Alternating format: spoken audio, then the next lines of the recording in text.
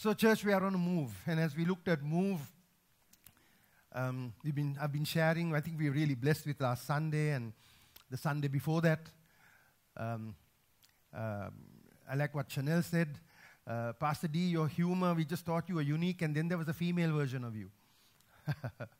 Then we had Susan minister. I was so blessed by her message as well. And also last Sunday, some real food for thought. So today we're just going to go back onto, building the church that Jesus wants us to build.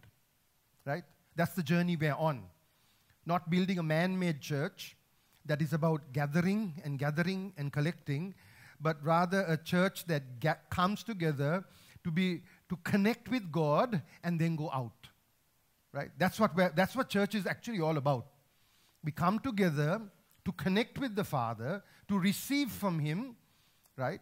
To love one another, and then with one another's support, we go out and we minister. And like the song said, like a river, we would flow out. We would flow out, bringing light and life. In fact, a pastor had a word last week. I took them to two pastors who visited. I took them to pray for the building, and one of them had a word, and he says, "I see this place." He says, "I see this place as a place where people gather and they sort of download from God, where God will speak to them. God would give them revelation." He said the word he used was, in the Psalms you get the word Selah. Selah, which is pause and think about it. The word Selah means there's a lot of lines the psalmist talks about, and then he says Selah. In other words, think about what we just said. Like, wow. The wow factor of what was just said. That's what Selah is. Pause and think about the wow factor. And I believe what God's going to do, I believe He's doing it at one level, but I believe there's a greater level coming, where people will come, where God will bring people. We don't have to go and drag people. God will bring people. And as they come, as we call this, what do we call this house? This is the Father's house. Right? We call this church, our church is called the Father's house. We're Livingway Church, but what we call ourselves is the Father's house. This is the Father's house.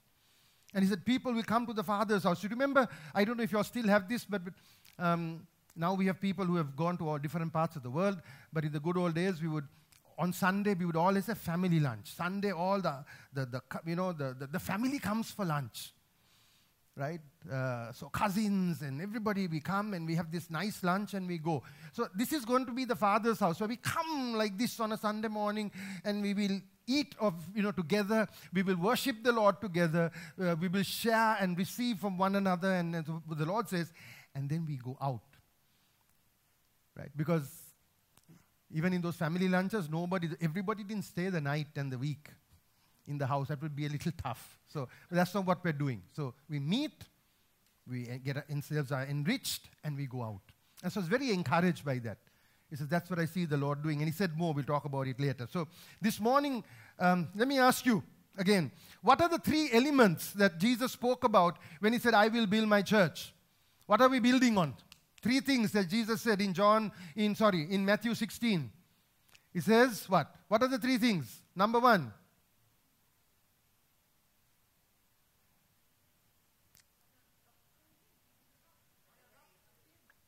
on a revelation. The number one foundation is a revelation of who Jesus is. A church that has people who do not have a revelation of Jesus will never function the way Jesus wants them to function. And we will be a very happy man-made church, just all about ourselves. But where the church moves, where the people have a revelation of Jesus, he says, that church is what I'm building, is built on the revelation from our Heavenly Father that Jesus is the Son of God.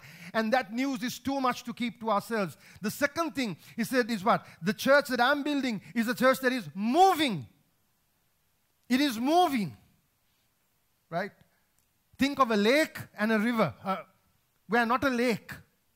The church was never called to be a lake. It is a river. See, we have to break this mindset, because to many of us, it's like a lake. We come to this large gathering, the lake. What happens at a lake? What happens at the lake? You come, you probably take your shoes off, You get into the water, and after a while, by lake, you wear your shoes and you go off. We are not a lake, and that's the problem with the lake concept. We come and everybody just goes their way. No, we're a river, we're something that God is moving. It's a movable force.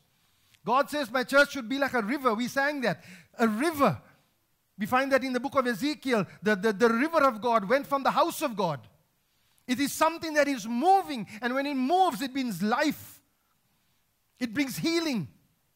The river of God. And you and I are called to be that river. That river, like I said before, is not some fancy, rainfall and a flood that's going to take place. It's the people of God that is that river. And that's why he says, the church is on the move.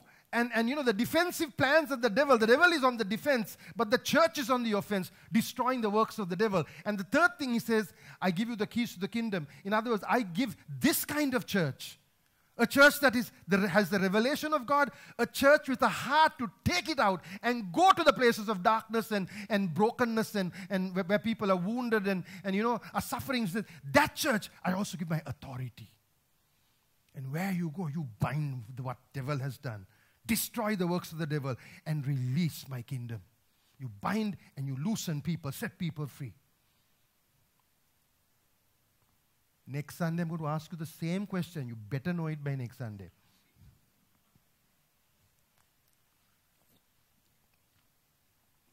Terrible, our pastor wants to take us to school. But the reason I'm telling you is, if you don't have the foundation of what we're trying to build as a church, you won't build it.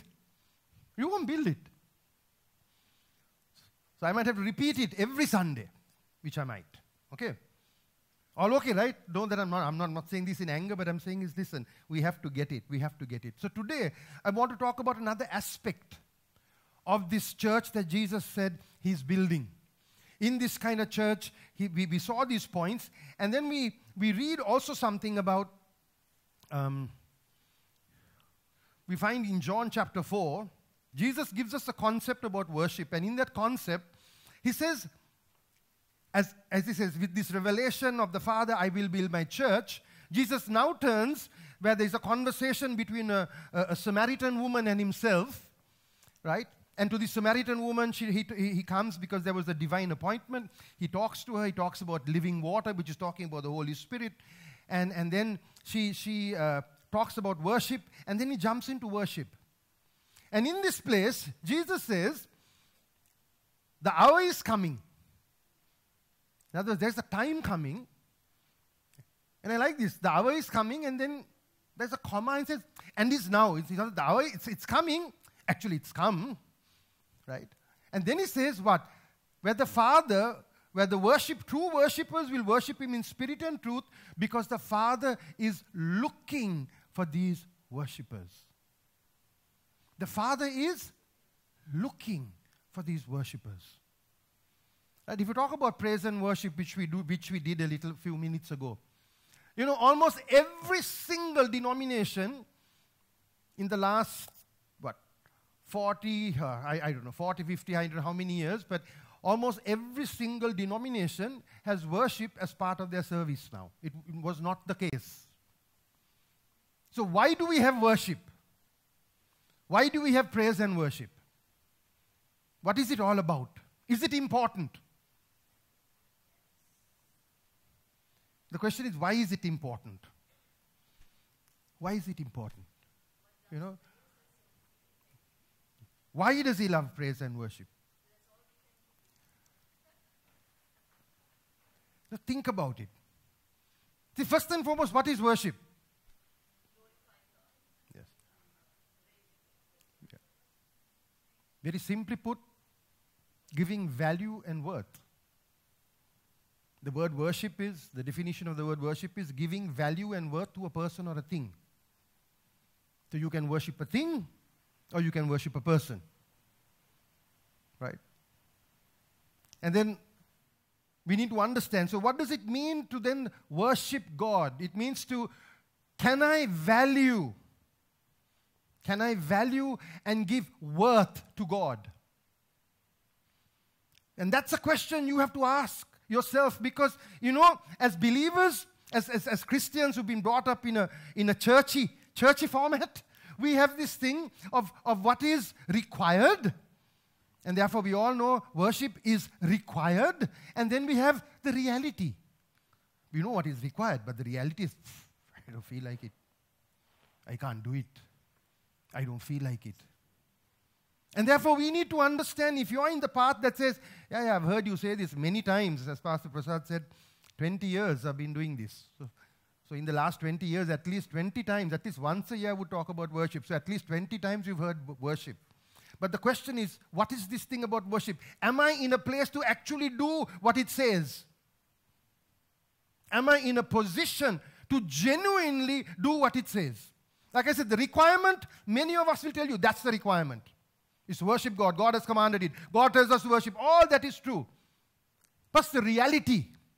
For me, the reality is very important, not the knowledge. They go together. Without knowledge, you can't do anything either. You need knowledge. But with knowledge also comes the reality, the practical aspect. He is to be worshipped. Do I feel like worship? Why would I worship God? See, what you and I need to understand, we're living in a world where the world is telling us your God is outdated. Your God is not relevant. Your God is old-fashioned. There is a dusty old book with dusty old rules. And it is not relevant. Now the world through social media is telling you this. Hollywood is telling you this. Almost every Hollywood thing ridicules God.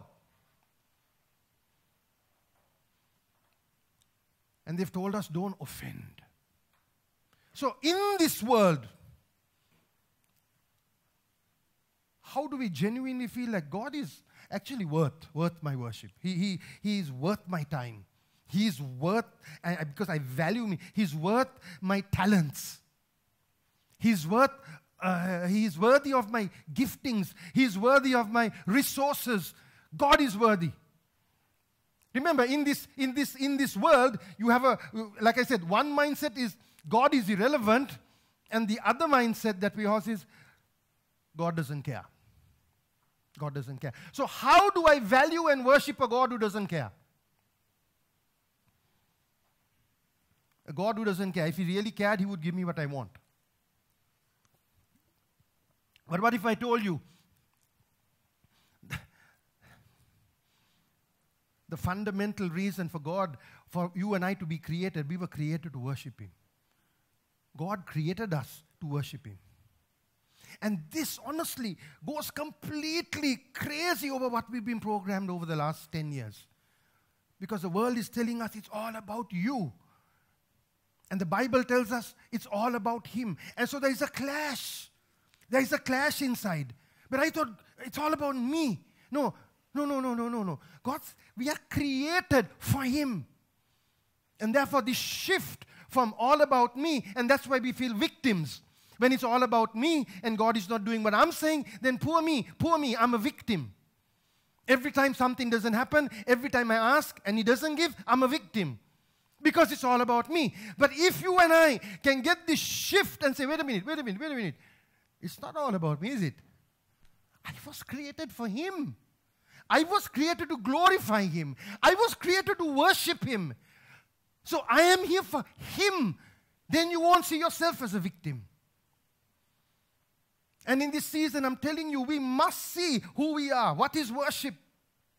We were created. Isaiah 43:21 says, the people who I have formed for myself. Oh, I like that. The people whom I have formed for myself, they will declare my praise. My people, I created you for myself. Psalm 150 verse 6, we sang that, we said that before. Let everything that has breath praise the Lord. Isaiah 43:7, everyone who's called by my name, who I created for my glory, who I formed and I made. In other words, people were created for my glory. You and I here are on this earth to bring glory to God. Now this is a strange concept because we haven't heard this often enough. We have constantly sung songs which talks about God is going to do something for me, which is true. But our focus has got caught in that. where our focus has to shift. A church that is moving for God will understand, wait a minute, I'm here on assignment, man. I'm here. God's given me an assignment. God created me for His glory. So every morning when I wake up, I should see, how can I glorify God today? Lord, how can I glorify you today? That mindset will cause us to be a moving church. A people who are on the move, because I need to glorify God today. I need to find, how can I glorify God today? Because I was created for Him. I was created for Him. In fact, the scriptures tell us, all creation worships Him. It says creation is waiting for the sons of God to rise up, because creation is waiting for Him to come back soon, because creation wants to worship Him. What's the scripture? The trees and the field shall clap their hands. Creation groans and moans waiting for His return, because creation wants to worship Him. Again, this is like, oh, what on earth is that? What on earth is that? Ask God for revelation. Ask Him to understand that what He created, everything He created was created to worship Him. And that's a concept you and I must learn. It's a concept you and I must learn. See, so my question to you today, is God important? Is worshiping God important to you? You answer. You look inside. Is it really important? Because if it is important, then look at your day and say, how much during my day or during last week did I worship God? That's why I said, don't look at anybody else. Take all those 10 fingers and look here, like I am. How much do I glorify God? Do I really glorify God? Do I have a desire to glorify God? That's the reality. See, we know the requirement. What's the reality? So how do we shift? How do we move? And that's why we went to this. The Lord took me to this story, John 4:20. And you see, it starts with this divine appointment God has with this Samaritan woman. Everything about this story is wrong culturally. Everything is wrong culturally. First and foremost, the Jews didn't mix with the Samaritans. And now Jesus is going through Samaria, and He sits by a Samaritan well in Samaria, and He sends His disciples to get Him food. Number one, wrong place, wrong time. What are you doing? Yeah. Secondly, is a single woman at the well. Culture says you do not talk to single women unless their chaperone is with them. And so now He breaks cultural rules. Now some of you might be getting, younger people, you must be thrilled. Whoa, that was Jesus. He broke cultural rules. That's exactly what we want to do. We want to break cultural rules. As long as it glorifies God, go for it. As long as it does not dishonor God, go for it. But have a purpose. Don't be rebellious, but want change. That's a different matter. But here, this is the story, and therefore He breaks everything. And the next thing, He talks to a Samaritan woman and says, can you give me some water? And the Jews never touched anything from the Samaritans because the Jews looked down on them. They also believed in the Pentateuch or the Torah, but they were looked down upon. And so in this crazy, culturally volatile, destructive situation, Jesus speaks to her. And with this whole water story, He says, if you drink of me, you'll never thirst again. He says, I'm here to give you living water. Which is what? What is water? What is living water in this? The Holy Spirit. He's saying, if you drink of me, you'll never thirst again. In other words, He's saying, I have something that you don't have. I can give you the Spirit of God. I can give you my Spirit. And when He's in you, you will never feel the way you are feeling right now, because that was one messed up lady for several reasons. And for me, this is one of my favorite characters in the Bible. This woman. I'm waiting to go to heaven and say, can I have the honor of shaking your hand, ma'am? Because the first evangelist in the Bible is a Samaritan woman. The first evangelist in the Bible, I see, is a Samaritan woman. And Jesus chose her. She was there at that time because everybody shunned her. She was a reject. She was a discarded reject in her village. And so she had to come alone when nobody else, because none of the other women wanted to be seen with her. And here she is. And here she is. And Jesus says, I have an appointment with you. And I'm going to offer you something. You know, in the midst of all this, she could have effortlessly run away. Because you know what happens? While they're talking about this drinking water and all that, suddenly Jesus calls her out. Where's your husband? Where's your husband? And she says, I don't have a husband. You know, and Jesus says, you're absolutely right, because you were married 5 times and you're right now living with your boyfriend. The one you are with is not even your husband now. 5 times. Now you can look at it in different sides. If you looked at the culture, women couldn't divorce men. It was men who divorced women. So I look at it in a way where she was passed along, you know, like a rag. Because these men were like wife swapping. That's what they would do. They would say, I don't like her enough. I write this piece of paper. I divorce you. Out. And then I can, you know, get somebody else. So all that, it was so easy for the culture. The men could just write this note that says, I divorce her. It's done. So because very often, you know, we look at this and we think, oh, woman of bad character. That could be. But culturally speaking, she was tossed. She was tossed about from one to another, handed next. And I believe that last man didn't have the decency to marry her.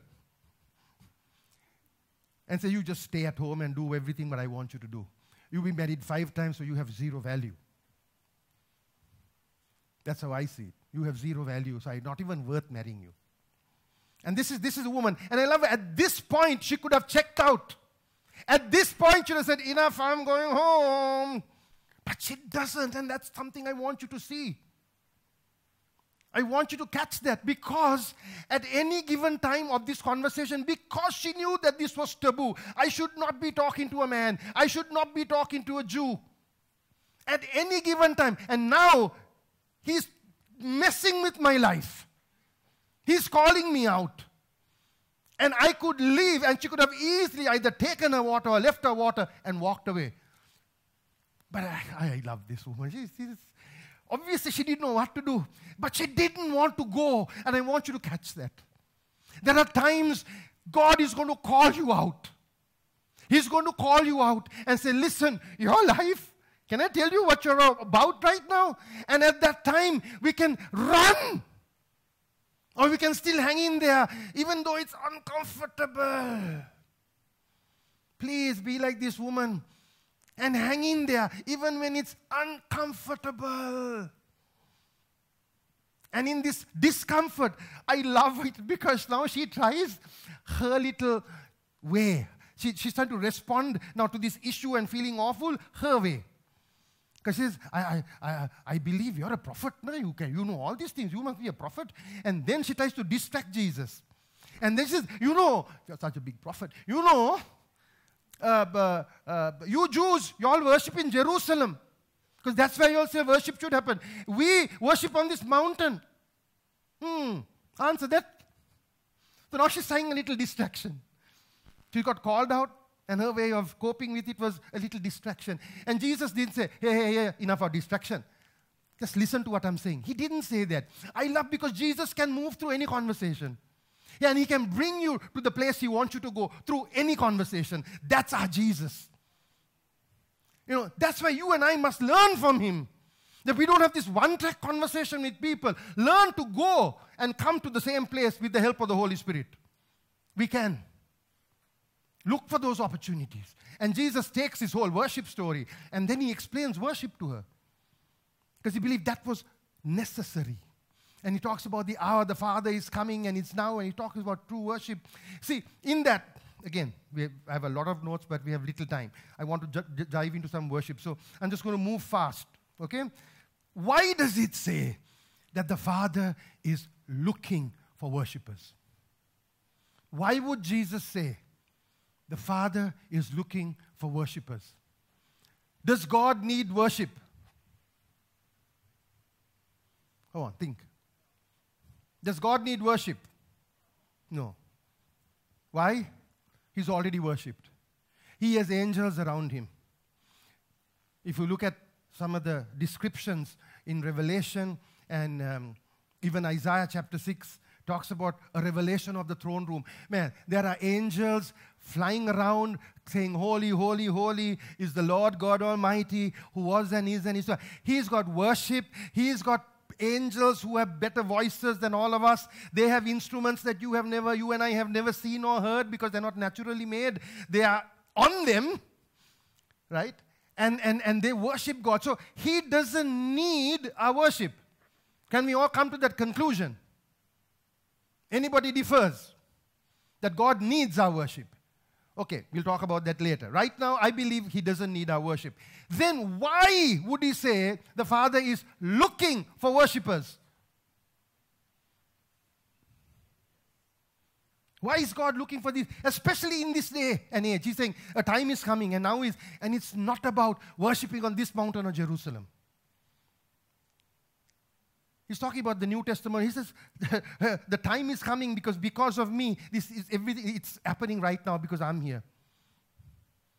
And he says, worship is not about a place. Worship is not about a location. Come on, catch this. He said, it's not about a mountain. It's not about Jerusalem. That's not worship. Worship, what did he say? Worship, God is looking for what kind of worshippers? Who will worship Him in spirit and in truth. What does that mean? What is this thing that God is looking for? See, think about it. Do you worship in spirit and in truth?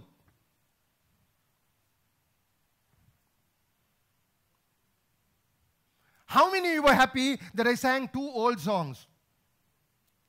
Come on, be bold, otherwise I'll never sing them again. Right, okay. Donnie, Wood, all that. Don't get upset if the next things I say. See, some of us, we have preferences. We have genres. We like this style, we don't like this style. And then we like this era. We don't like this era. This modern day worship is very loud and all that we like. And honestly, we all have. And there's nothing wrong with that. There's nothing wrong with that. But corporate worship, right? We can't be singing to what everyone's preference. Right? Worship music or worship, what we do, is not about music. Music is only a medium that helps us worship God. I want you to catch that. I'll read this. This is about an article that appeared in the Boston newspaper called Modern Day Worship. It says, this current trend of music was written by a pastor. This current trend of music in our churches is modern. It has taken away the spiritual and the reverence for God. It is loud and brash. The focus has changed from spiritual to contemporary.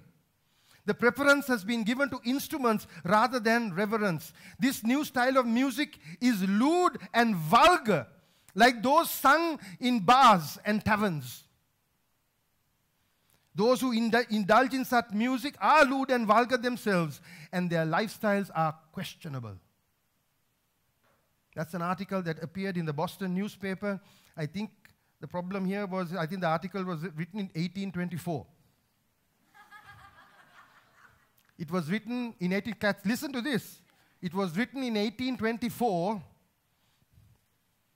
by a pastor who was upset when Sir Isaac Watts wrote the song When I Survey the Wondrous Cross. Because when they brought in, when I survey the wondrous cross, they brought it with music. And therefore, it was vulgar because you just sang like that only in taverns. So why am I saying this? It is not about music. Worship is about giving glory, honor, and worth to God. Irrespective of the song that is sung. Track with what the words are saying. But it is not about music. It is not about music. And you know, sometimes when that old song comes, we are passionate. But you know, you could be passionate over the song and not glorifying God. You know that? Have you been at a party and they sang, Sweet Caroline, da, da, da, Everybody, come on. So good, so good, so good. Right? I love it. But I'm not thinking about Caroline or what she did or anything. I don't really care. I just love the song. Neil Diamond, right? Go for it, brother. See, and we are passionate. We will sing loud. Some because they're intoxicated and some not because we're intoxicated. We just love the song. See, you and I can love and be passionate about a song and not have any worship to God. We can. But if we connect, the very first song we sang today, when you walk into this room, the first time I heard it was last week when Trisha sang that song. I never heard it before. But boy, those lyrics, those words just lifted my heart up to worship Him. So though I didn't even know the song, hence why I didn't even lead the song, I said, we must sing this song again because this song will connect us to God. It's not about music. It's about connecting with the Father. It's about connecting my heart and His heart. Don't get stuck there. The goal is to honor God. See, God doesn't need worship, but He says two things very quickly. He says, firstly, He says, God is looking. The Father is looking, Jesus says, the Father. So who's the object of our worship? The Lord, the Father. Right? And I think she also captures on the Father because she spoke a lot about fathers before that. Our fathers, this well, with our father Jacob, and then later on, our fathers worship. So you're like, okay, let's talk, but let's talk your talk. The Father is looking for worshippers now. You're all about fathers, I'll talk to you in father language. Right? But He's saying God wants to be worshipped. And then He says, in spirit. That's why I said, see, you and I can sit here and sing songs we like, and it'll be like we're in a karaoke bar. No difference. A karaoke lounge. But that's not what it's about. To worship God in spirit is your spirit connecting. You are a spirit being, and God wants to He wants to connect spirit to spirit. In fact, Ephesians 5 says what? Don't be drunk with wine, but that will ruin your life, but instead be filled with the Holy Spirit. How? How? By praise and worship. That's what it says. You be filled by the Holy Spirit through praise and worship. Jesus had just told this woman, if you drink of me, you'll never thirst again. What was He talking about? The Holy Spirit. I want us to see this worshiping. See, very often when you hear this term, worship in spirit and truth, how many of you have read this before? You read this before? How many of you understood what it said or just said, interesting? And let's keep moving because I have no idea what this is talking about. See, this worshiping God is not something we strive for. You don't have to strive. In other words, He's saying, listen, if you drink of me, you'll never thirst again because I'm going to give you the Holy Spirit. And when you have the Holy Spirit, which I give you, you can connect. You don't have to strive. There is no, oh my gosh, am I connecting? Am I not connecting? Am I connecting? Am I not? No, just desire the Holy Spirit. Worship me in spirit, not your flesh. Not don't worship me just in your mind and in your flesh. No, worship me in spirit. Worship me in spirit. We don't have to strive. We don't have to strive. And then He says, worship me in truth. And today I like to focus on this word, this as with openness and honesty. Can we look at, when you worship me in truth, worship me with openness and honesty. Can you do that? Openness and honesty means He's going to call you out.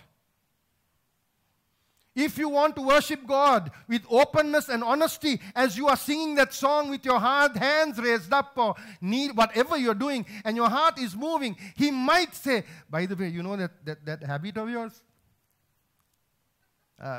We need to deal with that, no? Now the question is, will you run away?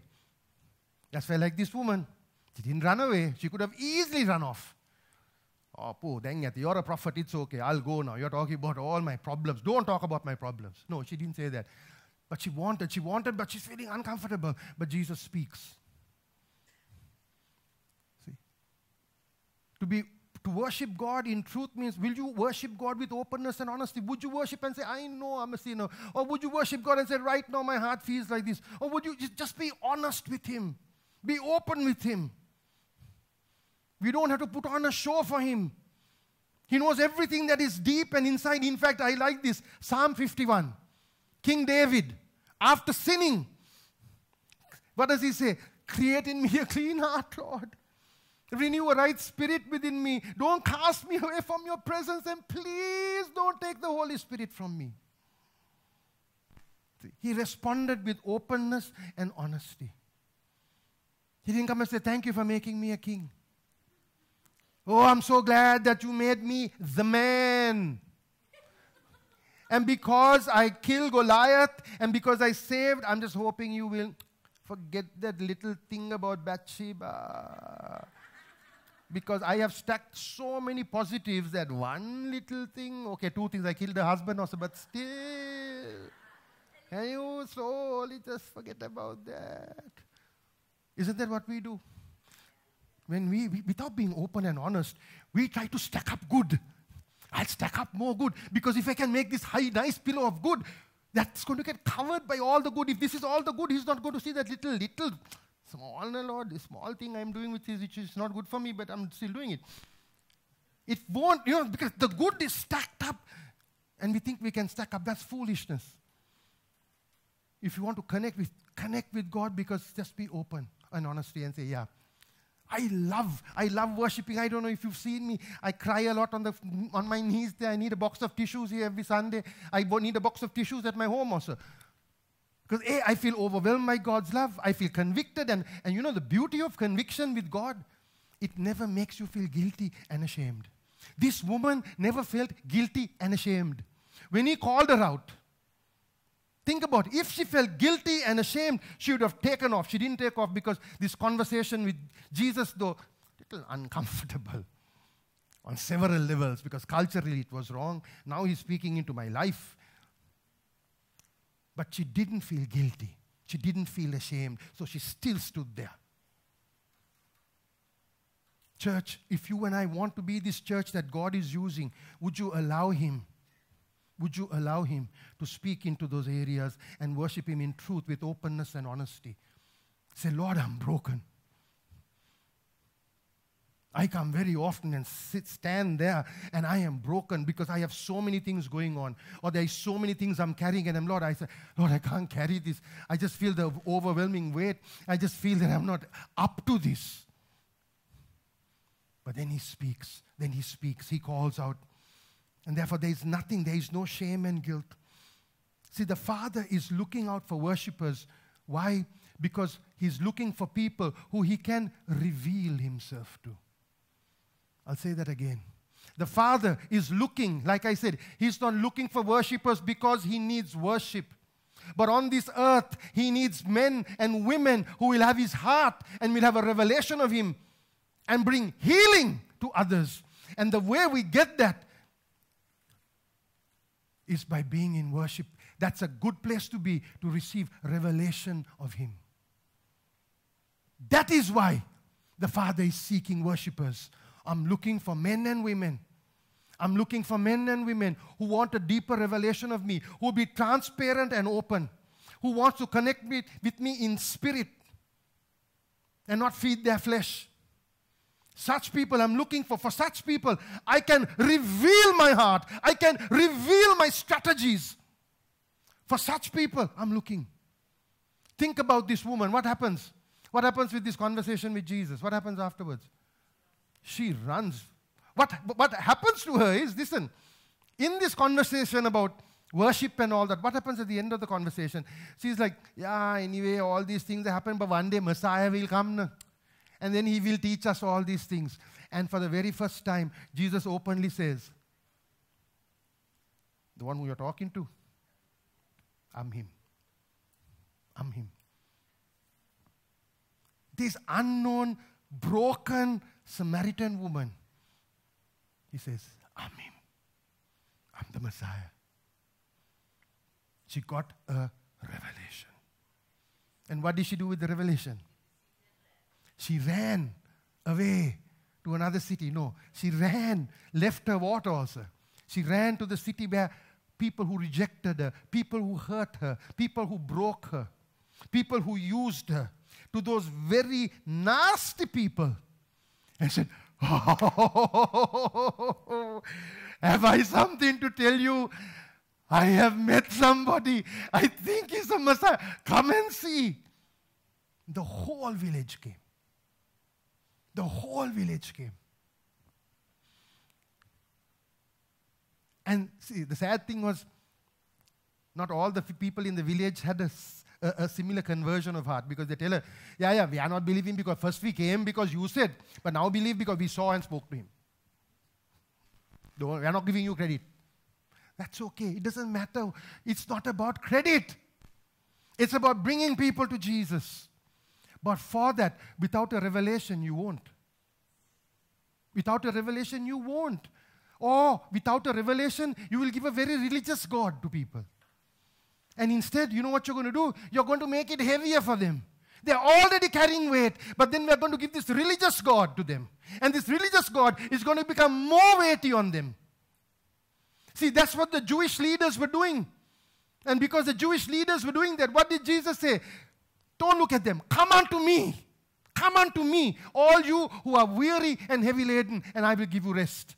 Because if you follow me, I'm not going to make it heavy on you like those leaders. Those leaders are putting rules and regulations and holding you down so you can't breathe and you feel guilty about everything. But that's not me. But for that, you need a revelation of him. Because I used to be like those leaders also. Everything used to bother me. Everything about everybody used to bother me growing up. This church bothered me when I came. People clap their hands in church. First time, yeah, I sat at the back and I was like, what am I doing here in the first place? But my mother forced us to come.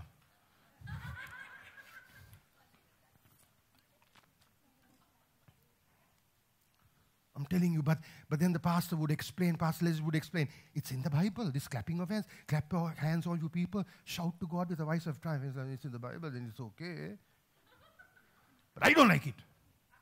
I don't like it, this clapping stuff and all that. Today I'm one of the happiest happy clappers. Why? Because there is a shift that takes place. But it comes with revelation. It comes with revelation. So my question to you is, are you happy where you are? Do you think you're actually worshiping God? See, Jesus happily tells her, the time of this worshipping here and there is over. It's a new season. Can I tell you, it's a new season? Don't worship like in the past. Because it's what everyone did and you did it. And you thought the louder you sing, the more glory God gets. No. Worship from here. Worship saying, Lord, I want to connect with you in spirit and in truth. If you do that, you will get a revelation of him. Like that woman. That woman ran because, it's him. It's him. It's him. You know, if you read the story, I like the ending. Because the ending of that story is not just these people coming and Jesus staying 3 days in Samaria. Unheard of. Unheard of, Jews hanging out in Samaria. But Jesus stayed 3 days in Samaria. The beauty of it is when they came back, the disciples came back, they were firstly very upset with Jesus for talking to the Samaritan woman. What are you doing talking to her? They tried to rebuke him. Don't you even know that she's Samaritan? He was like, just guys, take a chill pill. Everybody just chill, okay? Then he says, but are you hungry? He says, no, I'm not even hungry for your food. Because for him, you know, just talking to and seeing this life transformed was all the food. He says, I don't need food. But then he says something key. That story ends with this. The story ends with Jesus saying, he said, guys, the harvest is plentiful. This entire village is coming because they're crying out for somebody. They don't know. Why would you think this entire village came and kept him for 3 days? People who despise the Jews. Can I tell you, there are cities and villages that despise Christians who are waiting to meet Jesus. But somebody has to give them this Jesus. Not some religious jargon. Somebody has to tell them. And like this woman, it doesn't matter. You don't have to be in Bible school. You don't have to be here, there, and everywhere. You can just be a broken woman, rejected and cast out by society. But one encounter with Jesus makes you the greatest evangelist. That's what Jesus can do. That's what Jesus can do. And I'm sure He's right here in this room looking for such people. Because the Father is looking for these worshippers. He is looking, He says, I don't care about your history. I don't care about your past. But I need an open heart. And a heart that says, I want revelation. I want revelation. You know, this is what God is looking for. Can we respond to Him? Would you respond to Him? See, listen, be honest with Him. Say, Lord, right now, honestly, I have zero revelation about You. That's worshiping Him in truth. That's, honestly, I know these concepts, but on a personal level, I don't know. I don't know. I know what I learned as a child. Those of you who are privileged to go to Sunday school, unlike me, will say, I've been to Sunday school and I learned something about You. But right now, He's talking about revelation. Nothing whatsoever. It's okay. But do that. It's way better than pretending you know. Pretending and thinking you know everything about Him when you know nothing. Because He's not moving anywhere in your heart and soul. You're still living for yourself. Or you're feeling a victim. This morning, would you open your heart and say, Lord, I want a revelation. I want a spirit-to-spirit connection. I want to connect in the Spirit. I want these rivers of living water that you spoke about. I want this living water. This living water. I want some today. Would you tell Him, I want some living water. I need healing. I want You to touch my heart today. I want revelation, and this is where I am. Shall we all rise?